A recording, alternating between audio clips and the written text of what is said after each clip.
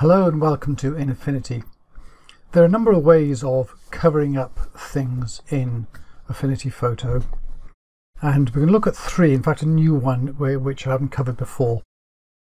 The first and most used really is the clone brush. So for example, I alt click somewhere and it leaves a little plus sign there, so I'm going to copy from there. I can then, with the background selected, copy and cover something up. However, it's very easy with this to have something that's copied doesn't quite fit in, and you can also end up with these, so there we go, there's a little pointer, edges. You can see the edge between things. That was because I had a fairly hard brush, but you can still get things that don't look quite right.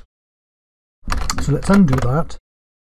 Another way of working it is with the, if I right click over here and go to the Inpainting Brush, and then you can point over something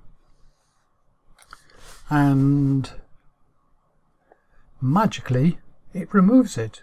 And it's generally pretty good at that. When there is, like this, a lot of stuff around, it can figure out how to fill in and fade away the edges. Although you still can get replication, so this little ripple here you can see has reappeared here because Affinity is clever, but not clever enough to say I don't want to get some sort of strange duplications. So let's look at a third one, which is, let's Control Z, back again, right click here and the healing brush, and the healing brush is halfway between the clone brush and the inpainting brush. So I point to a source and I alt click in exactly the same way as I do with the clone.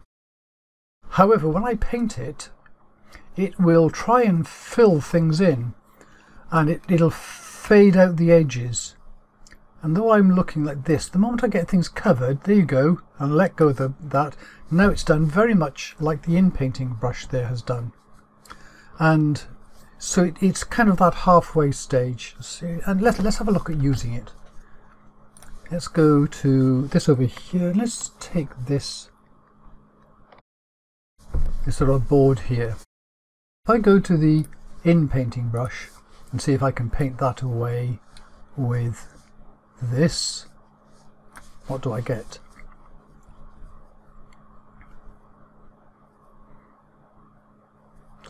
Thinks about this. No, look at that. It's copied from the other side, isn't it? So it really has made a hash of that. So that didn't work. So undo that.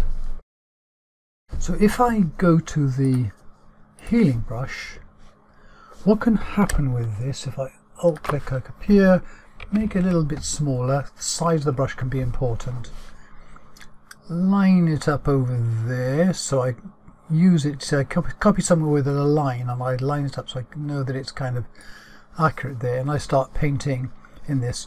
What you start to get, you get like a bit of a fade. Here, see the way the cross here, it's not the same colour as the wall. You know, I can continue going like that, and it's not going to do it. It's got a bit of this up here from somewhere. So in other words, it's not great at that where there is detail. So in this sort of circumstance, then a clone brush might be better because I've got more control with it. So I alt click on that. Now I'm going to paint down here. I know that I've got 100% hardness on this, which makes it very obvious. But I see I'm going to do it to show how you can use the healing brush. And that's simply where there is this, so I can alt click out here and I paint over the edge here. Look at the way that's worked to tidy up that areas there. See the way that's filled this in quite well. You're still going to get replication here. So you got this little thing. See, this here and here are all very similar. But you can still then reduce the size of the mouse, alt click and do over painting of those areas, anything that looks like it's unnatural. But then with the clone brush you can get into a lot more detail. I can copy things from up here, so on, down here, and tidy it up quite a lot. I can also use the brush, which isn't quite so hard, so the edges here are not so bad.